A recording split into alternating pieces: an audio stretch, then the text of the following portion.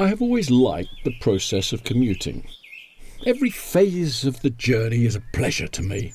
There is a regularity about it that is agreeable and comforting to a person of habit. The peace of my corner seat by the window, reading a newspaper and watching the world fly by against the gentle noise and motion of the journey. Believe me, there's nothing like routine and regularity for preserving one's peace of mind. Ours is a smallish station of about 19 or 20 people gathering there to catch the 8:12 train to the city. We're a group that rarely changes. When I arrive at the station with my usual 4 minutes to spare, they're all there, unchanged and unchangeable. I like that. That was until last Tuesday, when I immediately became aware that something was wrong.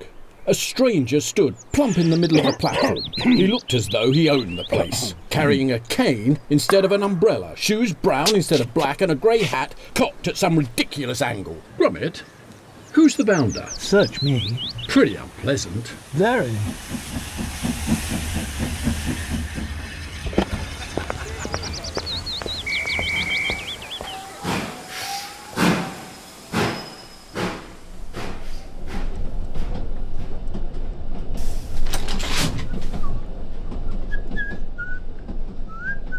That stranger followed me into my compartment. Nobody's done that for 15 years. Here, if you please, was this fellow straddling my seat, blowing his nose and smoking some disgusting pipe.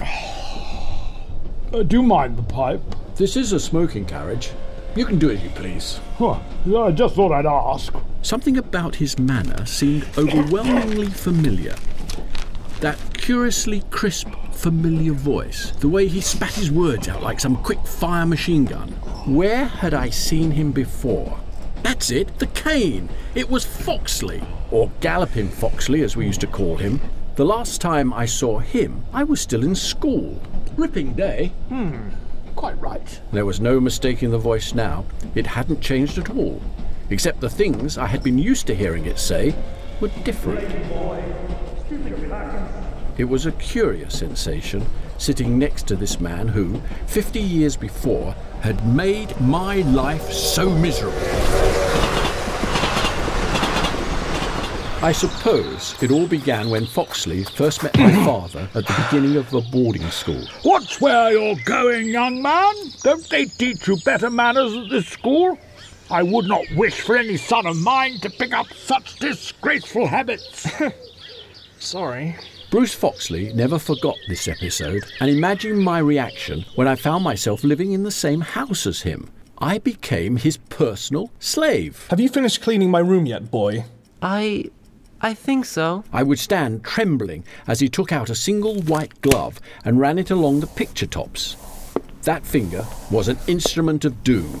Nearly always it found a tiny crack that I had overlooked. Oh, no, no, no. He would turn smiling a dangerous smile. So, you're a lazy boy, aren't you? I thought I does it all. Your father wouldn't want you to grow up a slacker now, would he? If I recall, he's so particular about such matters. No. Meet me tonight, in the changing rooms. Some of my worst memories are in that changing room, and the rest of the day would be agony waiting for evening to come. So, what is it to be this time? 5 strikes with the dressing gown on, or 3 with it off? It's the first thing you learn when you arrive. Always keep the dressing gown on. We'll have it 3 without then, shall we? Now, stand over there and touch your toes. Foxley would always walk to the other end of the room before he beat me. I would look between my legs and see him bounding towards me.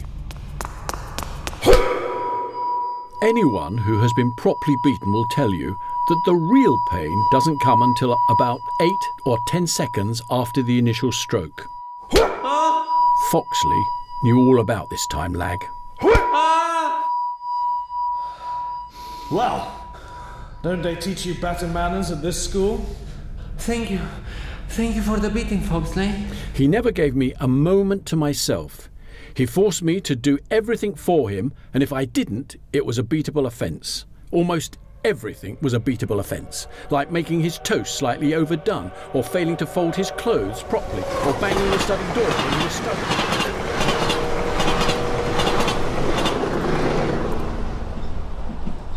Looking at him now was a peculiar experience. He was no longer dangerous, but all the memories were still there. Maybe I should tell him what I thought of him. I could lean over and tap him on the knee and watch his face as I begin talking about our school days together. I'd make it nice and loud so all the people in the carriage could hear. How embarrassing. I could finally get my revenge upon dear old Foxley. He glanced up and caught me staring at him with a flicker of irritation in his eyes. This was my chance. I do hope you'll excuse me. I'd rather like to introduce myself. My name is Perkins, William Perkins. I was at Repton School in 1907. I'm glad to meet you. Mine's Fortescue, Jocelyn Fortescue, Eton, 1960.